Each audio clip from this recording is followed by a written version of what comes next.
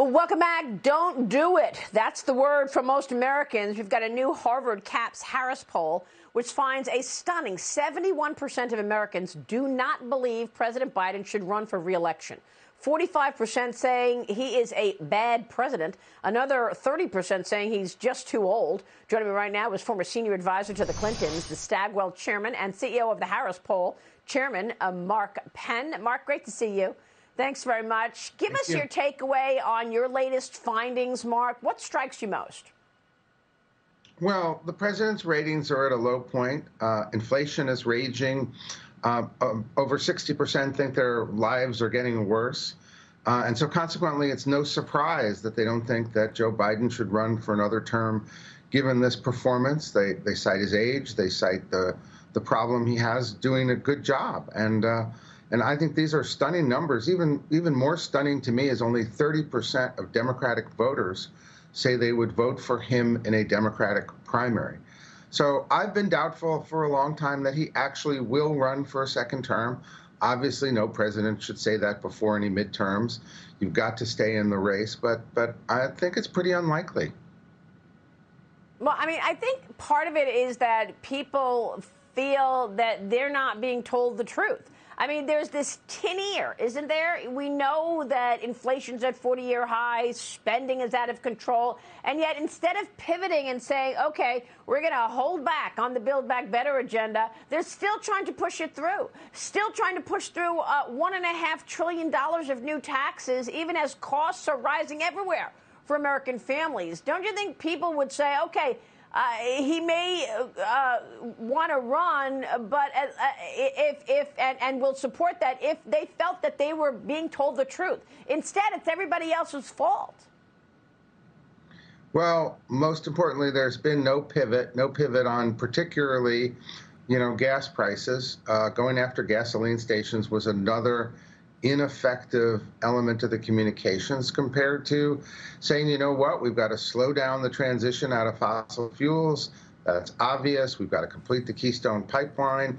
We have to take a more rational, balanced approach.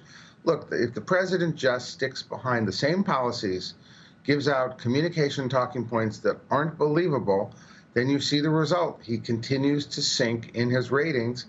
And there's been absolutely no pivot or change before the midterms. We're going to have to see what happens after. Yeah, I mean, look, I'm glad you mentioned oil because we're going to be talking about this coming up in the show. The fact that now we understand that after all that talk about his big solution to get gasoline prices down, opening up the Strategic Petroleum Reserve, actually 5 million barrels of that strategic reserve was sent to Europe and Asia, including China. So I don't know if his Chinese overlord said, hey, we want the oil, send it here, or how this happened, but it certainly seems like there's real ineptitude underway here. But what's the bench? I mean, this is what Dagan and I were just talking about. Who's on the bench? We've got a new Yahoo News YouGov poll, which is finding California Governor Gavin Newsom could actually do better than Vice President Kamala Harris in a potential 2024 matchup against President Trump. Mark, what do you say about this? This comes as recent news of Newsom's ad campaign in Florida. He was attacking Governor Ron DeSantis, and it's adding speculation that he wants to make this run for president. Could Newsom be the Democrats' frontrunner for the 2024 election? Well, I think the front runner is going to be Vice President Harris, and you never know what will happen here. We'll, like in New York, there'll be an early transition, even to Harris, who would have the reins of the presidency to run with.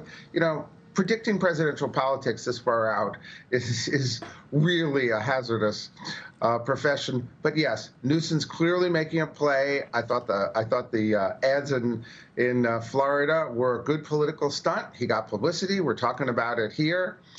He got himself on the map. He survived a recall.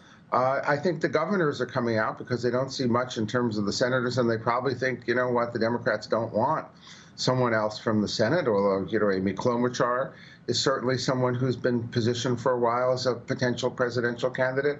But yeah, it's going to be an open field perhaps, but I do think that the edge is going to go to the vice president. It always has in the Democratic Party. Okay. Yeah, I know, but Mark, her ratings are almost as bad or worse, actually, than Joe Biden's. The confidence in the presidency is sinking under Joe Biden. 23% of U.S. adults feel confident in the presidential institution, according to a new Gallup poll. That's a 15% decline compared to last year, Mark. And what do you say about Kamala Harris's ratings here? Look, Harris's ratings aren't as good as they need to be either. Look, I worked with President Clinton after the midterms. That presidency was, about 33% approval. It was a wreck, but President Clinton made a determined effort to move to the center, to change the policies, to work with the Republicans, to put through bipartisan deals. I just have seen none of that through this administration. And, look, Joe Biden was not someone anyone thought was going to win the Democratic primary, and he did. Harris will be formidable. Yeah. Maybe, as I said, events will somehow make it earlier. We're going to go live to